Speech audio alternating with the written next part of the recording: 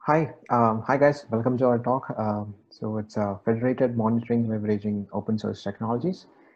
So uh, First let me introduce ourselves. I'm Akhil John. I'm a cloud support engineer working with Platform 9. So I have my colleague along with me. Hey, this is Sanchit Pathak. I work with Ajon as a cloud support engineer at Platform 9 Systems. Yeah, so let's get started. Let's start with why do we need monitoring and what do we monitor? As we know, monitoring is very important in making sure the workload deployed in infrastructure is working as expected, making sure the business is running smoothly. So to understand which service is bringing in more profit or loss to the company. So that's where which monitorings really help. So that's how we identify the value and the effective resource. So there are to maintain this, we have like four major usual aspects that we need to monitor from our systems. So they are latency, traffic, error, and saturation. So I'll explain a bit more on that. Latency is identifying which system, if a system is suffering from responding to the queries or requests. Um, uh, and in terms of the traffic, we can understand how many requests or response that are coming to the system, and with that we'll be able to identify mainly the pattern of traffic flow. And for errors, this is understand what kind of errors are reported in the system, because this becomes a very common factor. And when it comes to a very complex distributed environment, it is not an easy to understand, because the logs would be, the errors would be has to be collected from distributed systems. So um, this is another important aspects that we need to monitor. And the last point is left saturation. It's just identifying the trend. So this gives us more information or idea about the trend, like what service or application has been highly or least used, and based on that information we can scale up or change our design our business accordingly. So saturation also plays a very important role in terms of monitoring. So that is one of the, last major aspects in monitor. Yeah, so let's move to the next slide. Um, Here we'll discuss about the challenges with the primitive monitoring systems. So the major challenge that we had with the primitive monitoring was we were not able to get or monitor the application, the service which is running in the infrastructure. So with primitive style, we had some agents running. Agents would be installed and it will be running. It will be only collecting the metrics or the host data within that specific host where this application is running. So with these details alone, it becomes very difficult to get more understanding about what specific service or application is being mostly used in terms of the resource or the say all the resources or the resource that being used. So or if there is an issue to the business logic or the application logic which is causing or which is contributing to any of the issue. So such information was not able to be fetched with the primitive style of monitoring. When it comes to a modern, distributed environment, say, let's take an example of DevOps. It becomes very complex to handle and needed more automation. So there are hundreds of processes running on the server nodes and in an interconnected fashion. So maintaining such a setup to run smoothly and without any downtime was very challenging. So let's imagine that complex infrastructure with many servers being distributed over different locations and having no insights into what is happening in the hardware level or the application level, like say errors, response latency, or say hardware overload or out of resources. So this situation makes it very difficult to trace like what is actually causing it with the primitive monitoring style. Like one of them can crash and cause a failure to other services. And when there are so many moving pieces, there's a need of quickly identifying what exactly might have gone wrong, and would be time consuming when it comes to debugging, because the only data that we have at the moment is in terms of the metrics of the host, right? So that's where it becomes more time consuming. And when it comes to we won't be able to attain the very less downtime, or a zero downtime. So um, so just to conclude, like, we need more than just the metrics and the host data, as the application these days are not monolithic. In a complex set of different, distributed environment, we have microservices running together, and this becomes very complex, and the primitive style of methods becomes not matching to the current uh, distributed environment that we have. So let's move to the next slide. So we have this VM does not revolutionize the application. So I'll let my colleague to talk more about this. Okay, thank you, Ajon. So as my colleague mentioned that now the applications have transitioned from a monolithic architecture to a microservices architecture. Let's try and go through that journey as to how that revolution basically took place. So even though in the past decade or so, we have seen that there has been a widespread adoption of VMware and other virtual machine platforms, which did revolutionize the way the infrastructure was built to a large scale, and therefore as well, in terms of monitoring that infrastructure. But if you are being honest, it did very little to the way the applications were run or were being consumed. The virtual machine revolution added new infrastructure metrics to monitor, but overall we stayed the same in terms of the application design and the way the application was developed and run and tested and consumed by end users. So in terms of the traditional architectural pattern, which even today most of the organizations in the world run, they have implemented the application built as a single autonomous unit, which with every unit having dependencies with each other, which requires extensive manual testing, major redevelopment work post each upgrade, and doesn't allow the application components to be monitored individually or being independent of each other. So after the VMs, like when after this VM resolution came the advent of cloud, and that was a major breakthrough in the industry with the introduction of platform as a service and infrastructure as a service coming into the picture. These trends added some more metrics to monitor, but it also added kind of certain complexity to the overall environment in which the applications were still being run. So the application architectures fundamentally remain the same even after the advent of cloud. So what changed? Containerization came into the picture. Basically, that changed the way everything was run. So things finally started to change from an application design perspective with the introduction of modern container platforms, like primarily Docker being the one when it was introduced to the world starting 2013.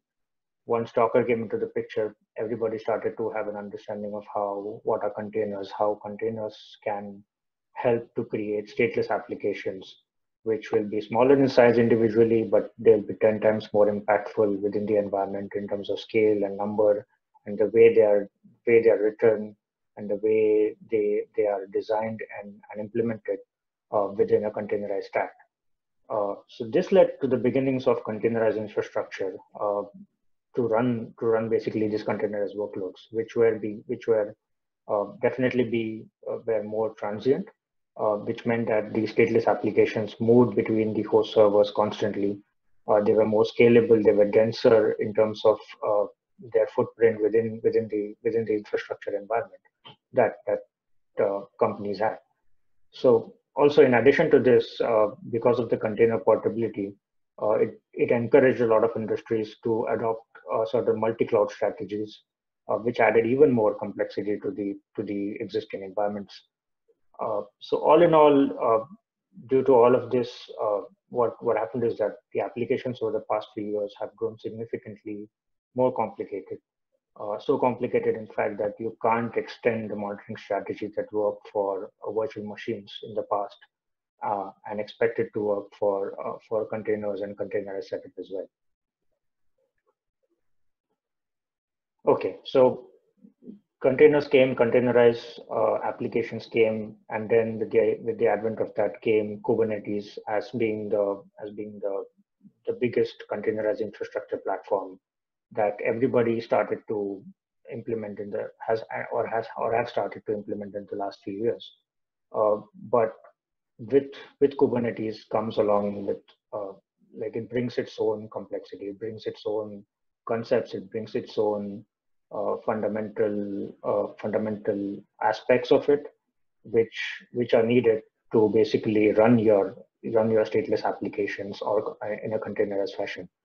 So running an application or running production applications in a containerized Kubernetes infrastructure requires you to keep track of your clusters, your pods, your containers, uh, your deployments, your config maps. Then you have CSI plugins now coming in. You have container networking infrastructure setups. You have different options in that. You have Flannel option, you have Calico, you have ViewNet, you have auto scaling features coming in. If you are provisioning your instances on a cloud provider basis using AWS or Azure. So there's so many different moving parts in a complex architecture, or all intertwined with each other, which makes it really difficult uh, to run production grade applications. And consider this uh, multiplied into, say, hundreds or thousands of clusters that many large applications, many large companies run today in their setups. And with that, what happens is that it brings, because of this complexity, all of the different things that are running in sync with it, in sync with each other. A lot of things break. Uh, in Kubernetes, you have applications that continuously scale up and then scale down to zero. You need to keep track of that.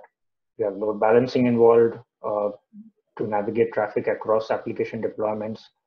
There are memory leak problems within containers. Certain applications are single-threaded in a way they are written, which results in slow API response times out of their methods or functions. Kubernetes itself reaches like the architectural components of Kubernetes reach certain limits. You have out of memory killing the pods. You have crash loop backoff errors happening across deployments. You have etcd quorum issues, which happens across your masternode components. You have resource contention continuously happening on a large scale uh, based on your underlying infrastructure. And all of these reasons basically amount to your cluster performance and uptime being impacted to a large extent uh, without having a solid monitoring system or a solid monitoring strategy in place.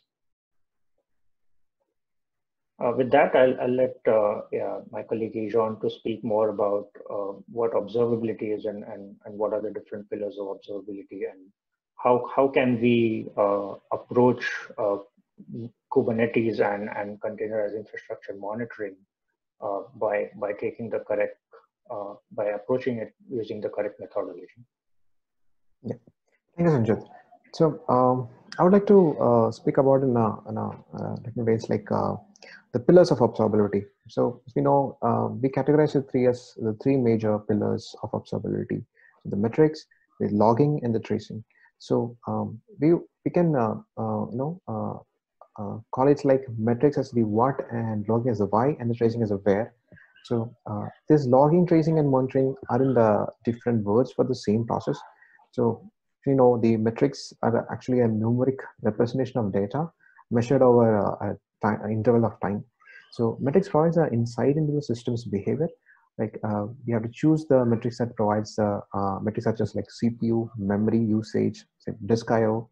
So this metrics really helps in terms of having an insight to the system.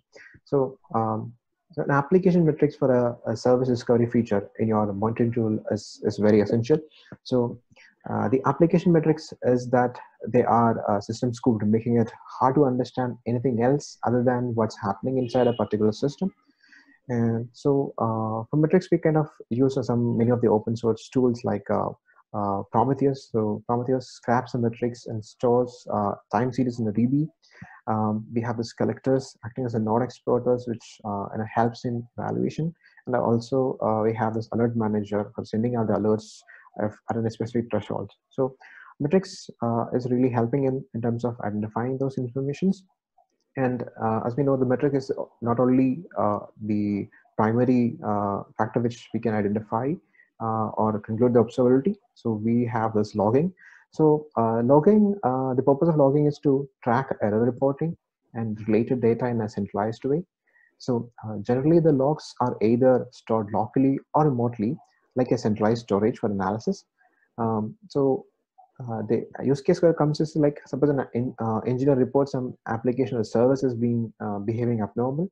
So we can look into this logs, and this logs provides us more clarity, and that's how we can troubleshoot or understand like what went wrong. So logging should be used in applications, specifically if they provide a crucial function. So we have to make sure this logging is also being taken into consideration. So we have open source tools associated with this, like say Elasticsearch or Logstash that has been used widely. That is a widely used common open source tool. So now moving to the traces.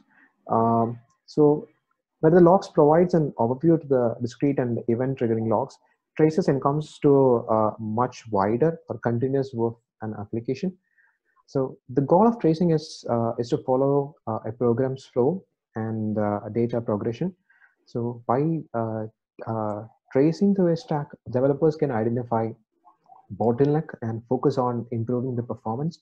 Um, so that's where which tracing really helps. So in simple, we can say tracing tells a story of a transition or a workflow as it propagates through the distributed system.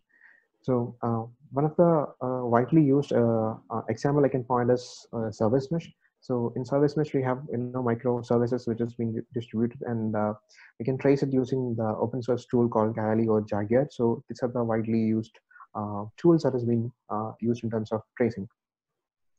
So these are the three major pillars in observability. So moving ahead, um, when it comes to the Kubernetes, we should be taking a three-tier approach in terms of monitoring the Kubernetes. So monitor your infrastructure. It's like collecting metrics about the infrastructure availability, the visualization and the capacity and the performance. So this is how we can. This is one of the approach that we should be taking in terms of monitoring your infrastructure, because infrastructure plays a vital role. And as we know, the Kubernetes would be deployed in a distributed way. So that's monitoring the infrastructure as one of the approach that we should be taking in terms of Kubernetes monitoring. And the other important factors like checking your logs, like you don't have to you can log all the logs for the application. So that's where which we have to be cautious enough, right? What are the important sources of logs or visibility taken into consideration, like say a containerized software stack, especially you know these stacks will help us in understanding what actually happened if there is a transit infrastructure. So we have to identify which specific logs or needs to be enabled, and the logs are also very important. So the last one is using APMs. So it's like application performance management. So at the end of the day, we will be deploying our applications in the Kubernetes environment. So APS is a capability to understand the performance of an application, including the end user, each part of the application, like say application dependencies, why application exists, or like common issues and collaboration throughout the team and the support environment. So all these factors come into the picture on when we talk about application performance management. So we have a lot of APM tools that has been available. So we have to make sure we kind of integrate them. But just with APM tools, we won't solve all of the Kubernetes monitoring challenges, but they can help to determine where the issues exist and who the issues impact and what would be the root cause. So AMP is one of the crucial approach in terms of Kubernetes monitoring. Now, moving on, let's discuss about the key pillars. Um, there are three key pillars to adopt in order to monitor the Kubernetes more efficiently. So I'll quickly run through these 3 points. It's like we should have a dedicated team. When you say dedicated team, it's like the team actually owns the Kubernetes monitoring. Even if we don't have a solid responsibility, it needs to be clear that who should be monitoring the cluster, like who has to respond when something goes wrong, right? So the need of having a dedicated team, or at least making sure the responsibility has been properly passed on, is very important in terms of the Kubernetes monitoring. So that's why we consider it as one of the major pillars in adopting the monitor in Kubernetes. And the second point is like it has to be a very user focused, not a CPU focused. So when we have this AWS kind of infrastructure, it's like we kind of pay them based on the usage, right? So here, when it comes to monitoring, we should take the approach about the user focus, because the end goal is always to keep the users happy and not to make the computer happy. So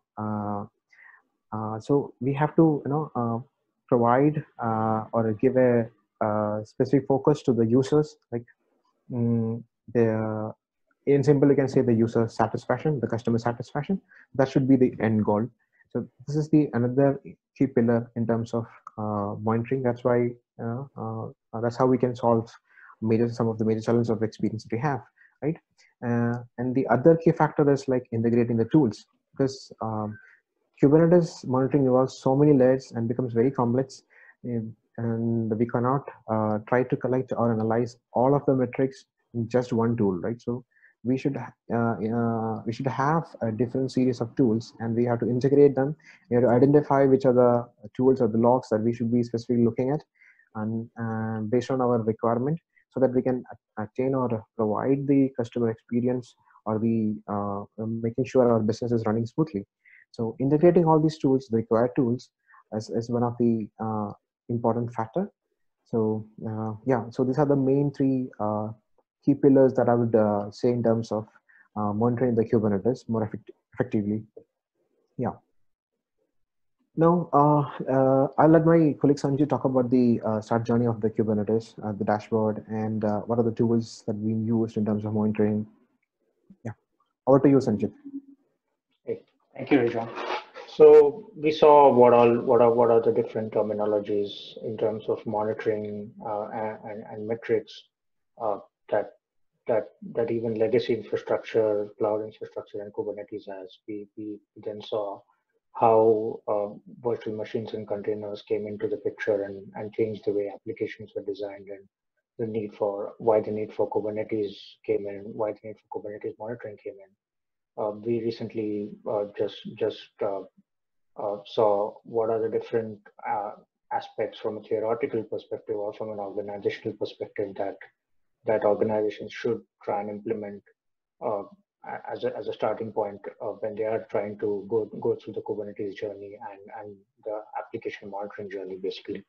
Now let's switch gears and let's dive into some of the different tools that are available in the market, and how those tools can help organizations to implement like implement in a better way the different monitoring strategies that we discussed, and how they can integrate all these different open source tools uh, to basically tweak and uh, use it in a way that suits best for their infrastructure and their application.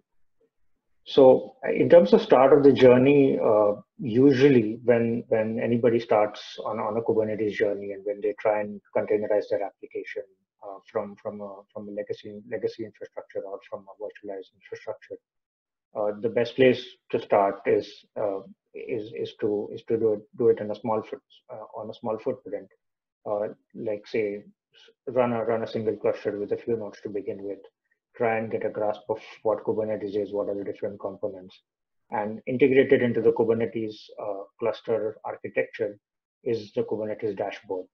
The Kubernetes dashboard gives a very fundamental picture of in terms of the metrics for a beginner to look at. It provides you CPU usage, memory usage per resource, or in an aggregated fashion for each namespace or across namespace over a period of time for your cluster to look at. So is this sufficient for a production grade setup? Obviously no, but for a user that's new in the market or new in the Kubernetes space, this gives you kind of a very structural start to monitor your workloads or monitor your applications in terms of CPU and memory usage and their consumption. Okay, now moving to the big beast in monitoring perspective, which is Prometheus, which is wherein our next few slides will be on basically. So over the past few years, since Kubernetes came into the picture, side by side, along with that came Prometheus, which has now become the mainstream monitoring tool of choice in the containerized and microservices world, basically. So let's dive deep into what are the different components involved in Prometheus. So at its core, the Prometheus server is what it runs and does the actual monitoring work. Uh, the stack itself, the Prometheus stack, consists of time series database basically. And when you say time series database, it's basically stores all the metric data like current CPU usage, number of exceptions in an application, in a structured fashion over a period of time that basically you designate. It's got the second concept is of a data retrieval worker. What this does is that it is responsible for getting and pulling those metrics from the application, server, services, or other target resources that you would have in your infrastructure and storing them basically into this time series database. Once this data has been retrieved and stored, uh, it has got a web server or a server API endpoint facility that accepts these queries for the stored data. So then the server API or the web server components basically are used to display this data in the form of a dashboard or a UI, either through the Prometheus' own dashboard, or you can have the other data visualization tool that goes hand in hand with Prometheus, which is Grafana. So like other monitoring systems, wherein you have the applications or the servers pushing the data, pushing their metrics into a centralized collection platform, Prometheus does it in a different way. Prometheus pulls the data from the instances or from the target resources that you want to monitor. What happens with the push system is that it creates a high load of traffic, resulting in monitoring to become the bottleneck itself. Because you are pushing the data continuously to a single data source, that point basically is going to get hampered in terms of the monitoring itself. And it also requires an additional softwares or tools are required to push those metrics to that centralized collection platform. So this is wherein Prometheus acts in a different way. What the pull system does is that it also provides a better detection or insight into if the service is up and running, and collect the logs accordingly from those targets. Prometheus also, for very short-lived jobs wherein the pull system isn't going to help, also provides a push gateway concept wherein you can do the legacy or the other monitoring style way of collecting the metrics, but you can have that as an add-on feature only for jobs which are going to run for a very short time and wherein the full concept doesn't actually make sense. It is extremely easy to deploy Prometheus and Grafana and Alert Manager, all of these things using Helm charts. That's the easiest way to deploy. You can go to the Helm website, and they have got a Prometheus table repository, and you can pull in those charts, and in a matter of minutes you'll have Prometheus, Grafana, Alert Manager, everything running on your workload, and it will be basically ready for you to basically then start pointing it to the things that you want to monitor. Now, what does Prometheus monitor? We understood how it does work, but what does it monitor? Why do we need Prometheus, and what all things does it monitor? So it could be an entire Linux or Windows server. It could be a single application. It could be an Apache server or a service like database. For all these things, and these things that basically are being targeted to be monitored in Prometheus are called as targets itself. So each target has got different units of monitoring. So consider Linux or a Windows server. You'll have CPU statistics, you'll have memory or disk space usage. For a standalone application, you have the request count, exception count, request duration, all these different API calls that will go through the application. You need to monitor those. So these are some of the units that any kind of consumer would like to monitor for a specific target. In Prometheus is basically defined as what is a metric that we monitor. And these metrics are what gets saved into the Prometheus time series database. So you have a target, and these targets have got units. These units are called as metric. These metrics get saved into time series database. It's a very simple concept. Now, the way in which these metrics get collected and saved, it's got a format to that. So it's a very simple human readable text-based format. It's got two attributes basically. It's got a type and a help. Help is wherein you have the description of what the metric is. Type has its own categories. So you can have type as a counter, wherein you can get how many times a certain thing happened. You can have a gauge type, wherein you can say, can this service or did this service go up and down in terms of monitoring it to a high and low value. And then you have the third type is the histogram, wherein you basically can monitor it in a way that how long did it take to reach this data point, or how big of a size request it was in terms of the metric itself. So these are some of the metric attributes that every metric has that Prometheus monitors. So moving on, how does Prometheus collect these metrics from the target? Now we understood what a metric is, we understood what a target is. How does Prometheus collect this? So Prometheus basically pulls these metric data from the targets via an HTTP endpoint, which is by default the host address /metric as the term. So these targets, they must expose the /metric endpoint that I just said, and the data available at that /metric endpoint should be available in the format which Prometheus wants. So all the targets that Prometheus wants to tackle, they should have that /metric endpoint, and the format of the data that Prometheus understands, the data should be in that form for Prometheus to basically scrape it.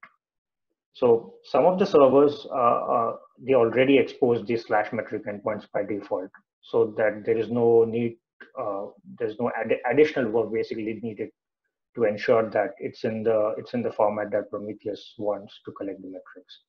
So these are called as clients basically. So you have a concept wherein these clients, they come up with a lot of different options in terms of software defined kicks that can be integrated using the language of your choice, and then directly build Prometheus integration within the application itself. It could be a Java programming, Java could be using the Java programming tool that you write a Java application. You wire up Prometheus during the application creation itself and have out of the box metrics for your application, which is ready for Prometheus, to be scraped out of. And then you basically have metrics collected from these target application that you built in out of the box. You don't need to do anything to ensure that it's in the format which Prometheus understands or wants. If you don't have that kind of an application, it's fine, because not all the services or servers which you want Prometheus to monitor will have that native Prometheus endpoint as per the format it requires. So that's wherein another component comes into picture, which is called as an exporter.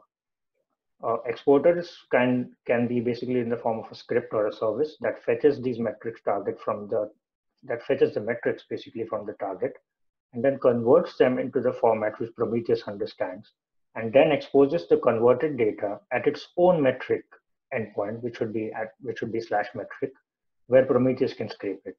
So if you have an exporter and you have that running in your application, which is not a native Prometheus built-in application, exporter will basically do the job for you. It will convert it into the format which Prometheus understands and then expose that converted data to its own slash metric endpoint for Prometheus to scrape it.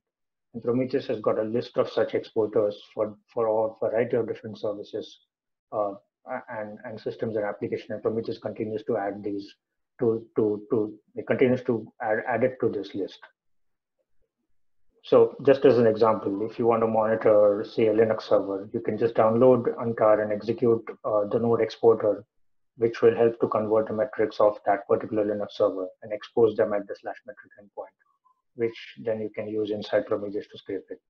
These exporters which I just talked about, they're also available as Docker images. So you can just build them in as sidecar containers if you want inside your application, uh, so that you don't need to uh, write it in the application itself when you're designing it basically.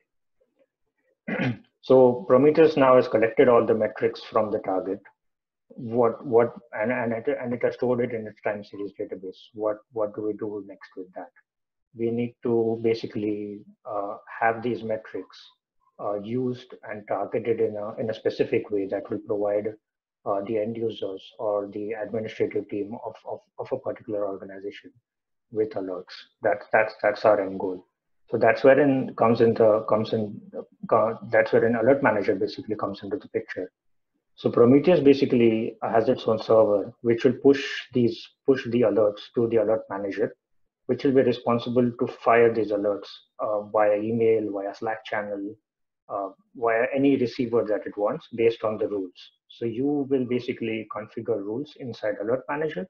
And then once those rules are, or the thresholds of the rules are met, uh, Prometheus Prometheus's metrics will be pushed to the alert manager, and when the condition has been met, the alert will be fired to the receiver that you have already configured for that role, which will be any kind of admin uh, that will be monitoring your monitoring stack. So this is just a basic demonstration video that shows how a node exporter which is running inside a Kubernetes node having Prometheus, which is being run locally. So this is basically the Prometheus's dashboard, and you can see different uh, metric points that you can have: node disk write time in milliseconds. You can have HTTP duration in microseconds. So node exporter is basically one of the type of Prometheus exporters for hardware and operating system metrics, which has got its own set of pluggable metric collectors. It basically allows you to measure various machine resources, as I said, like memory, disk utilization, CPU utilization, etc. So what it does is that it basically scrapes this information from the existing node or the device which is in place on which it gets deployed.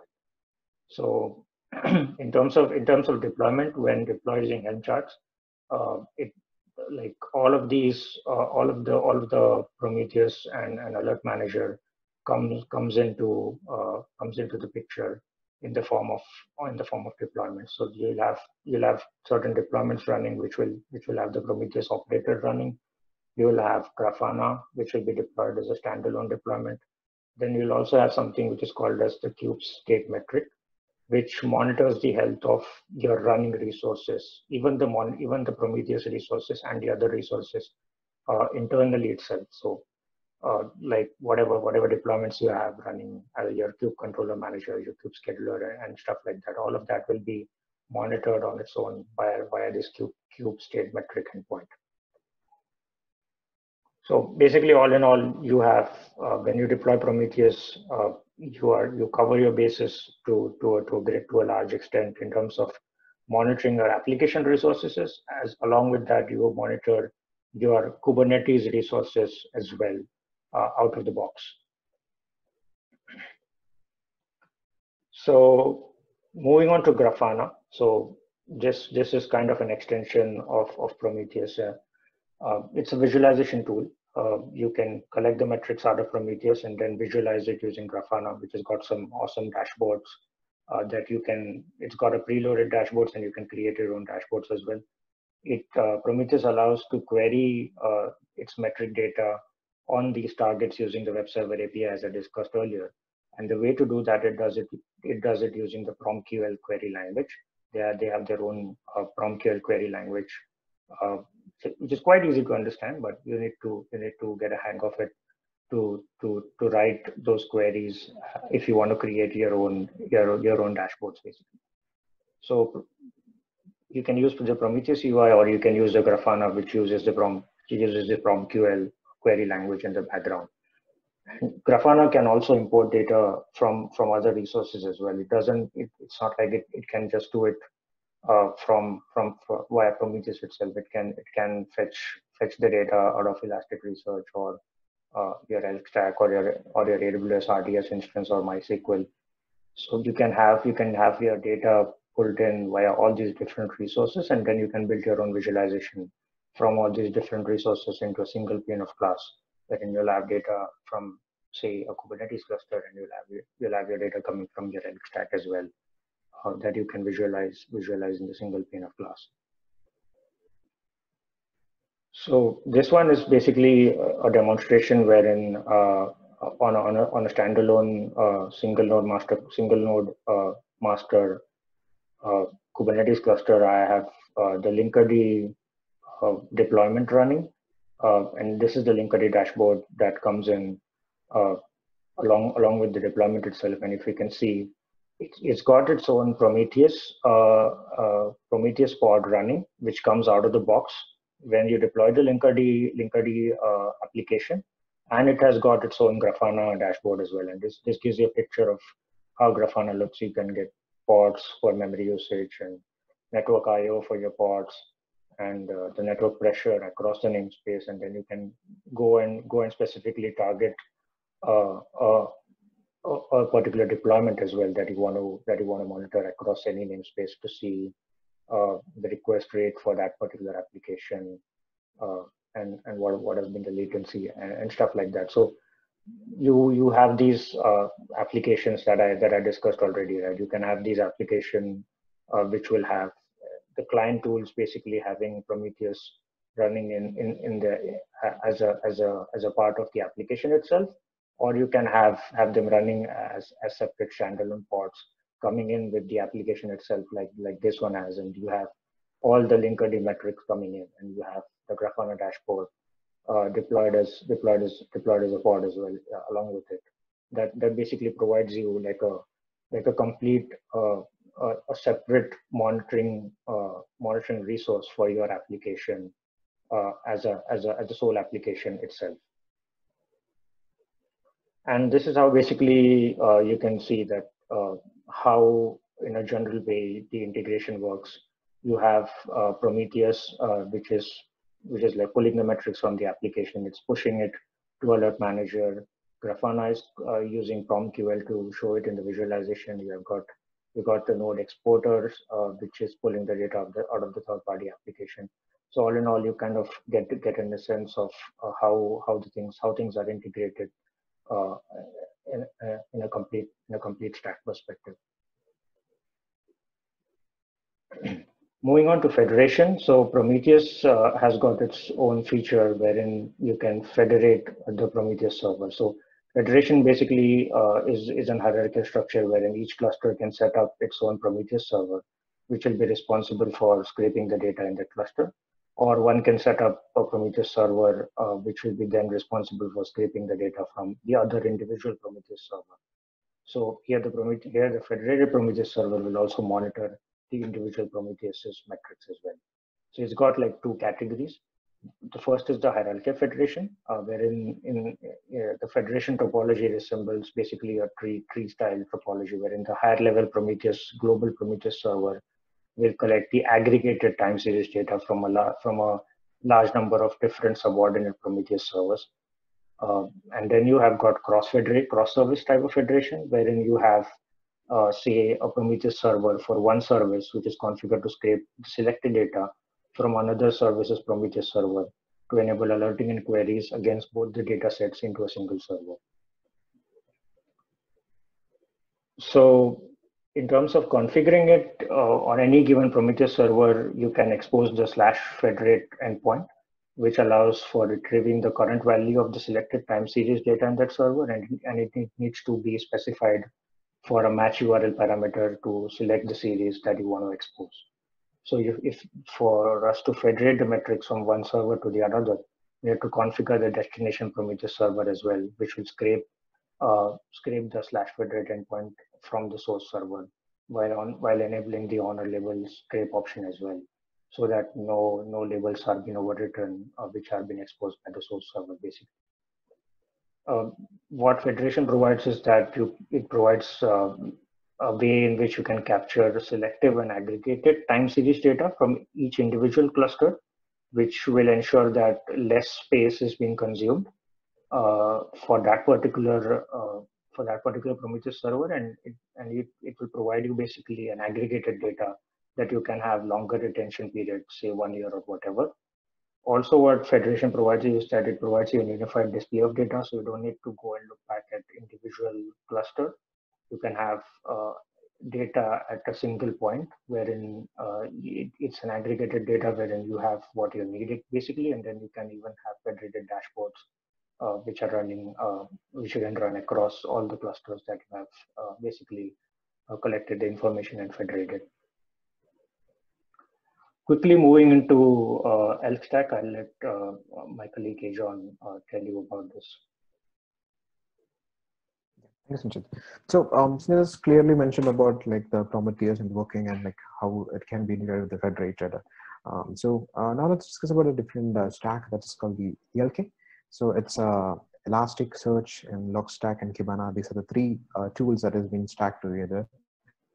So this software, we can call this stack. It really helps to take data from any kind of source and maybe it formatted or unformatted, unstructured data. So this helps, in performing searching, analyzing, and visualizing this data for determining the patterns in real time. So this is also one of the monitoring tools that we use, we can say from the Prometheus and this Grafana. So it's in a similar way, we have this ELK stack where we take the data and search it using the Elasticsearch and then show in a visualization format. So with the help of centralized logging, you can identify the problem of an application.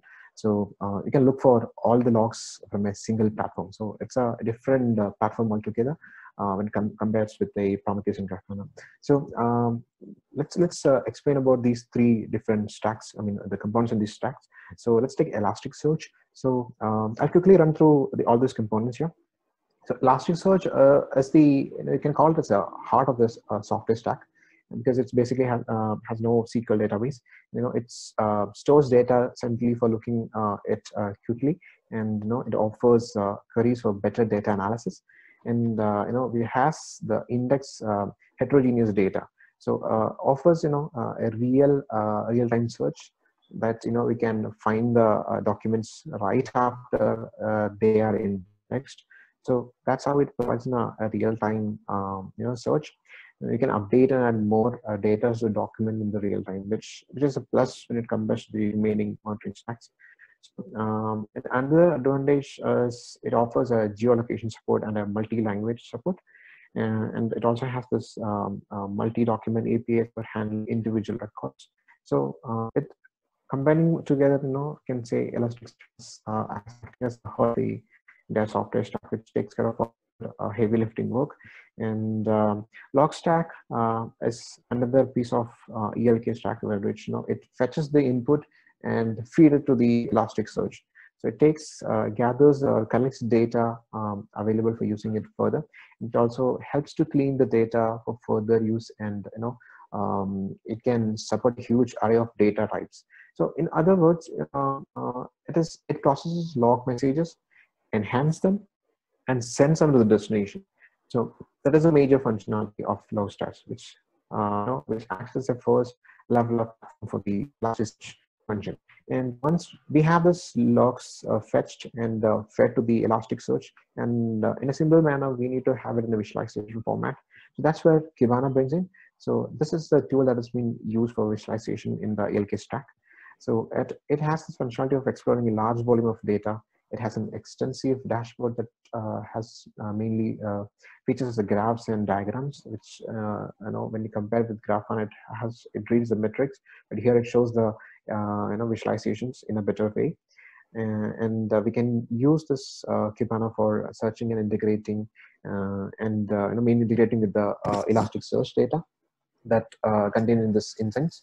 And the other beauty about Kibana and this ELK stack is that it can run on independent of the platform. It does not has to be on a specific platform, and it also has this real-time visualization of indexing data.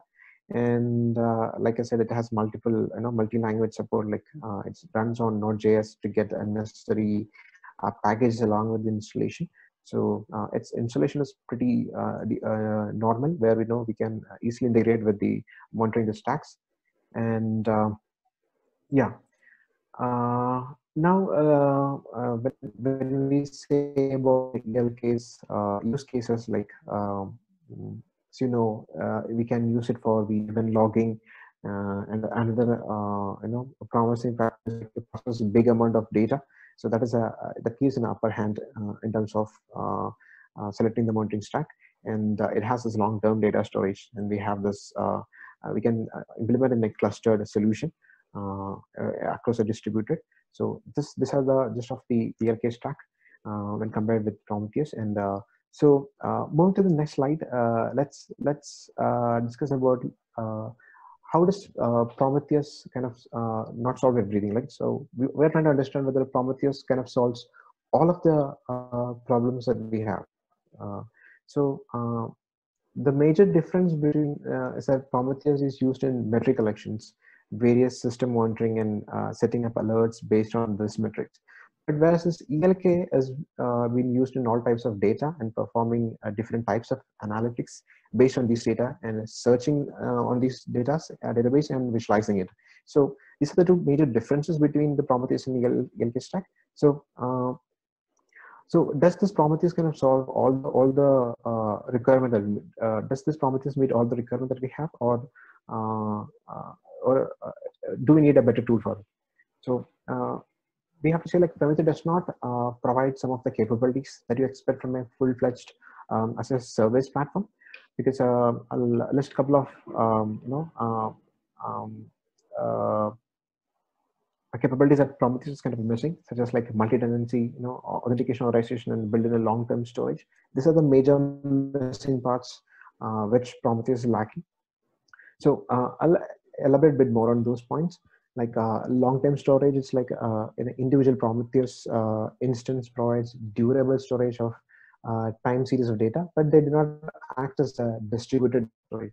When it comes to Kubernetes, always in a distributed system, right? And this feature like cross-node replication and automatic repair. This means that durability guarantees are restricted to that of a single machine. So even though the Prometheus offers a remote write API that can be used to pipe time series data to other systems, but which becomes more difficult and extra overhead.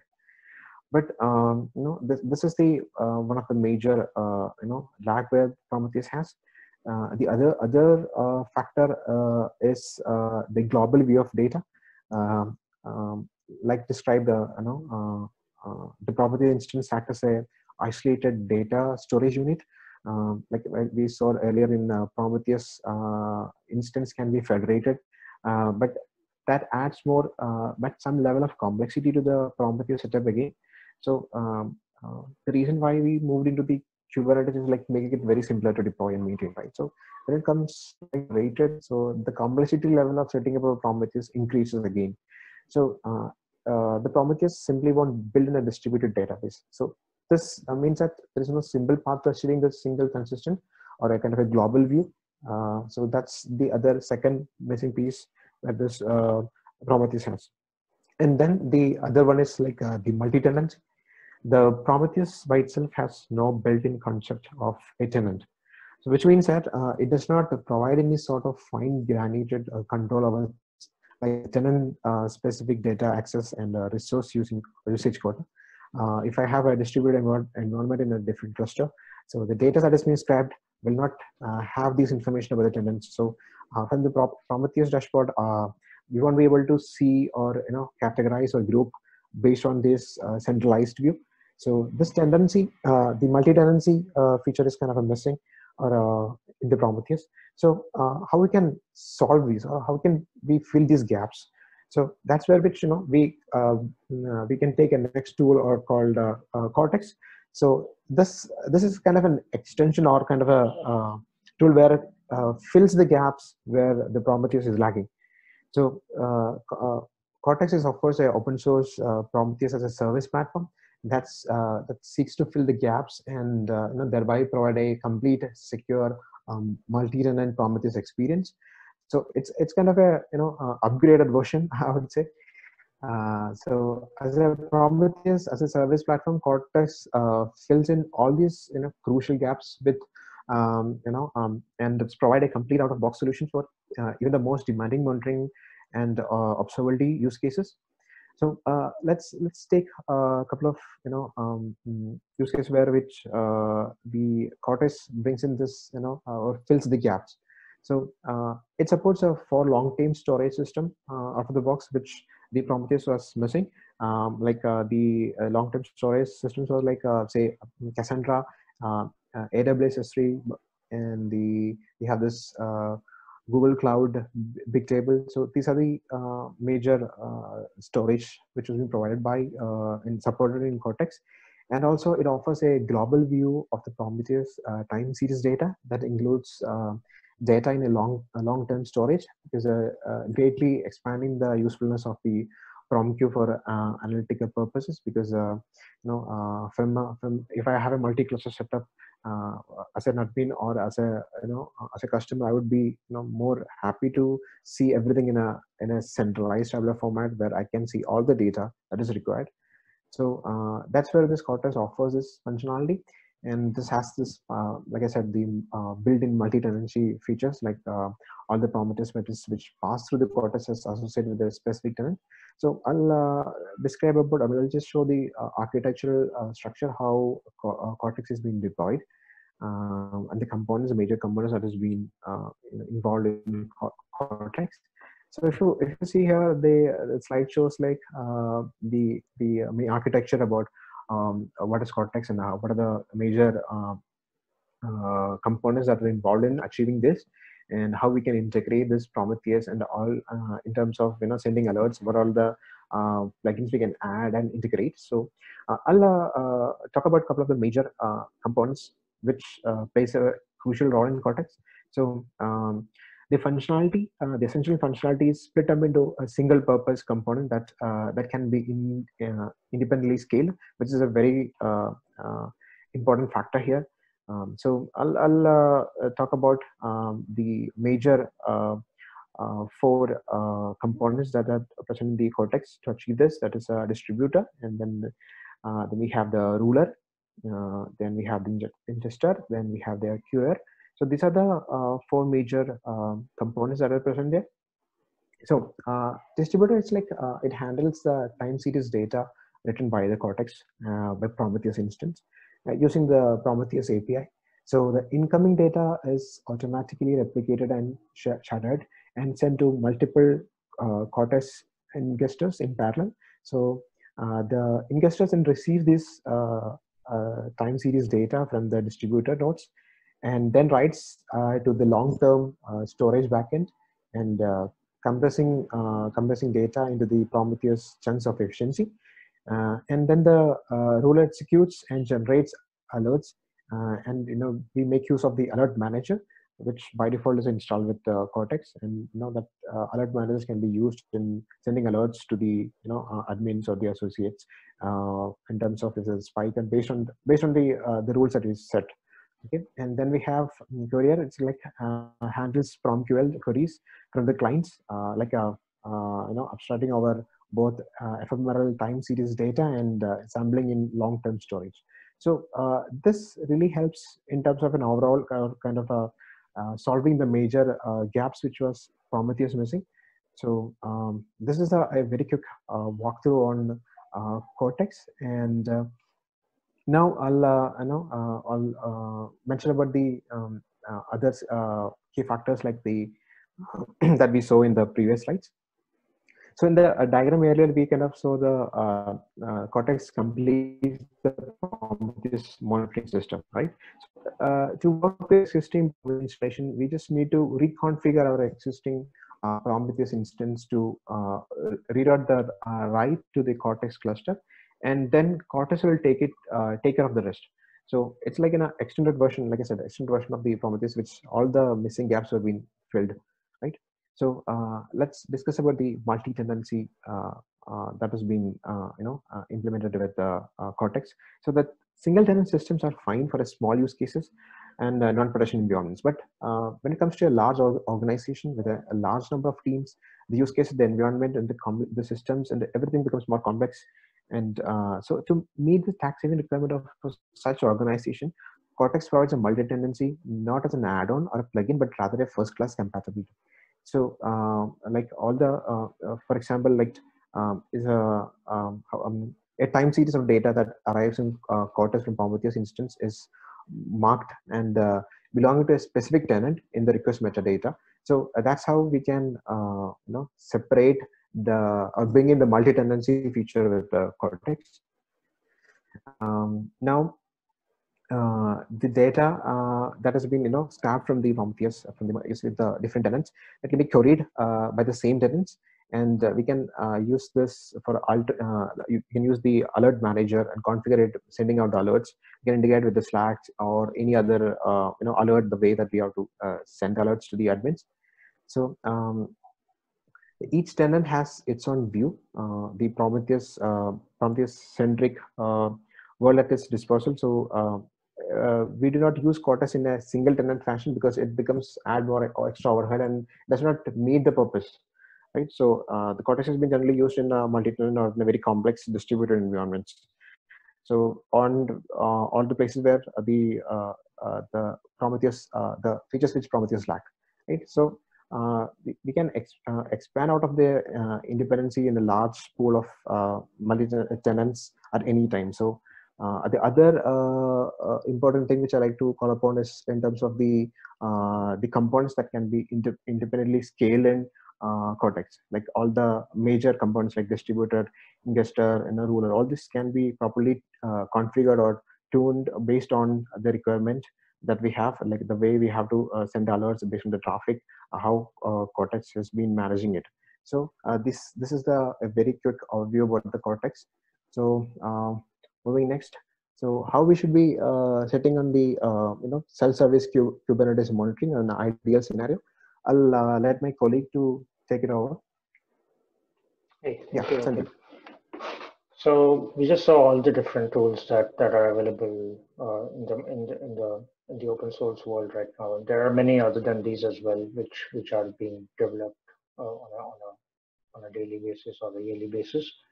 But from an organizational perspective, rather than having all these services and you have your own infrastructure, you have your own application, and you have your own monitoring team as well, doing all the heavy lifting.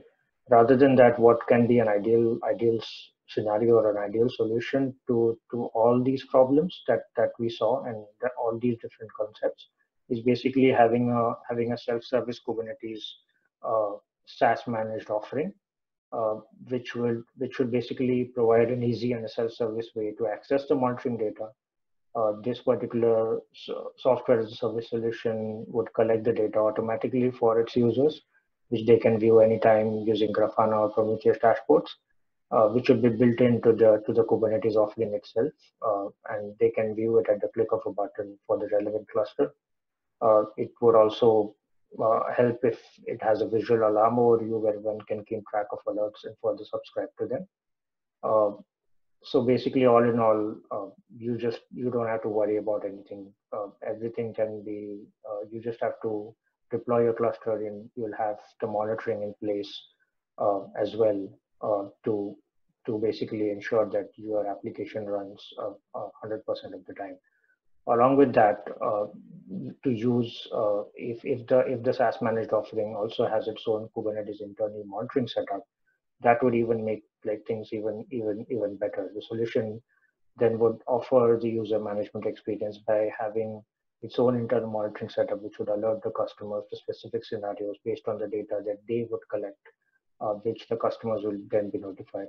Essentially, what this will do is that it will provide the best of both worlds, the ability for organizations and for the customer to dive deep into monitoring the data themselves via all the tools that will be exposed, and also have a hands-off approach by letting the internal monitoring do the work that they wish for, that their clusters would run on any premises or on any multi-cloud environment without having to worry about certain specific things.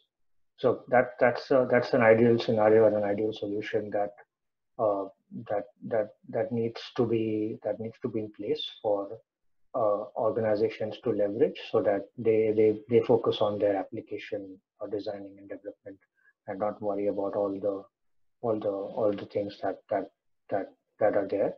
But yeah, essentially this provides the best of both scenarios, and that's what we basically wanted to cover.